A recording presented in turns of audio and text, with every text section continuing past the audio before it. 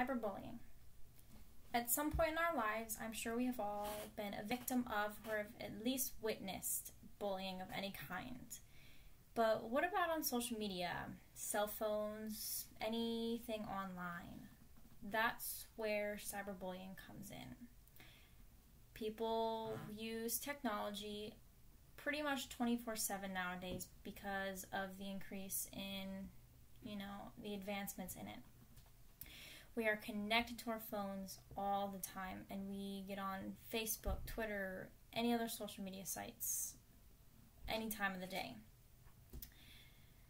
More and more people have been using them to communicate because it's become more of a norm. It's easier to use. You can use it kind of as a mask and hide behind it instead of actually doing the whole face-to-face thing. Okay, so now a little bit of background on cyberbullying. What is it? It is using electronic communication to bully others, usually in form of messages that are harmful or threatening, even intimidating. Where does it happen? Usually social media, cell phones, text messaging, even through email.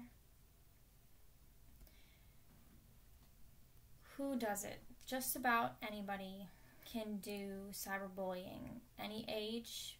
It most commonly happens between 6th and 12th grade, youth, adolescent, teenager age. More commonly when they get into high school, grades 9 through 12. Both boys and girls are known to be victims and bullies. They are all affected by it, even of all races. Girls are even more commonly prone to be bullied, but are also more commonly the bullies. Some results of it can cause psychological damage, physical damage, emotional stress, even can result in thoughts of self-harm and suicide. Now, what about the social media we use? Facebook is the most common source that social media or that cyberbullying occurs, but there's also Instagram, Twitter, Tumblr, Snapchat, Ask.fm, YouTube. Some of these sites are even anonymous, where you don't even know who is saying the things that they're saying. It happens on these sites. They'll comment on Facebook posts, Facebook pictures. They'll comment on pictures on Instagram. They'll even send harsh videos through Snapchat. But with Snapchat, you lose it after the allotted amount of time, so it's a lot harder to make a difference with that. It gets rid of the whole face-to-face aspect of it. These people that are being the bullies don't know what damage they're causing because they're behind the screen. They don't know exactly what's happening to the victims that they're targeting. It's becoming a social norm nowadays. We have the kids doing it just because everybody else is doing it, and even their friends are egging them on to do it, which adds the pressure.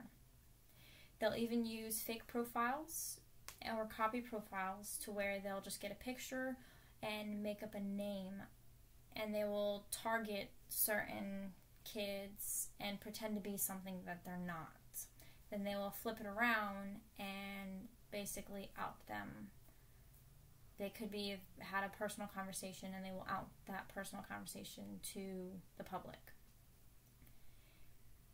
Now, that's how it's done, but what about some real-life statistics that deal with it? Like I said, teenagers, adolescents, grades 9 through 12 mostly, even as young as 6 through 12. 52% of teens have been reported bullied at least once. 25% have reported that they've been bullied multiple times. 55% of those who use social media have reported they have witnessed bullying at some point and have done nothing about it. Now into the aspect of suicide and self-harm. Between the ages of 15 and 24 years old, suicide is the third leading cause of death behind car accidents and homicide. For every one completed suicide, there is 100 to 200 attempted suicides. And 38% of frequent victims have reported suicidal thinking or attempts in the past year. Now, suicide is a big issue, and it is a very touchy subject. But here are some victims of cyberbullying that have committed suicide between the ages of 13 and 17. Some of these kids were barely in the 6th grade when this happened to them, and that's an issue that needs to be addressed as soon as possible.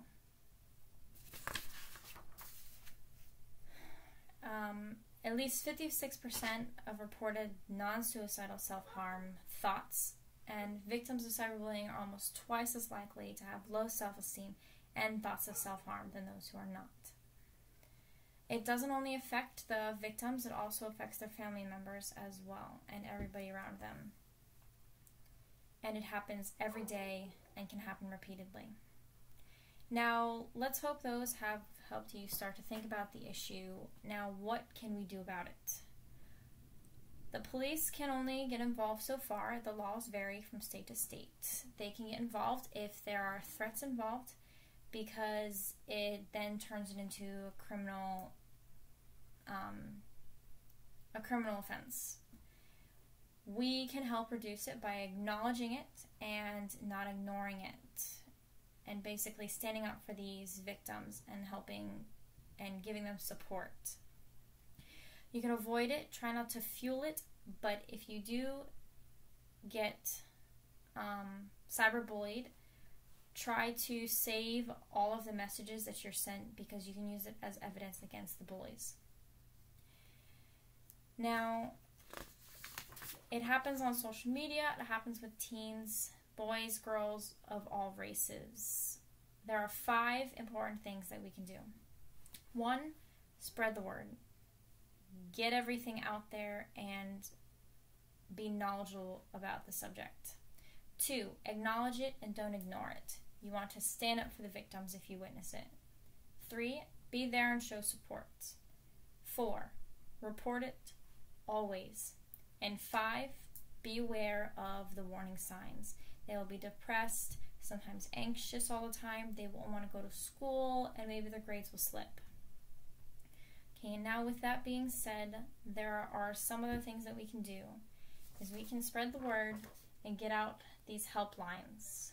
These helplines are out there to help the kids in need, those who are having suicidal thoughts or even attempting to self-harm.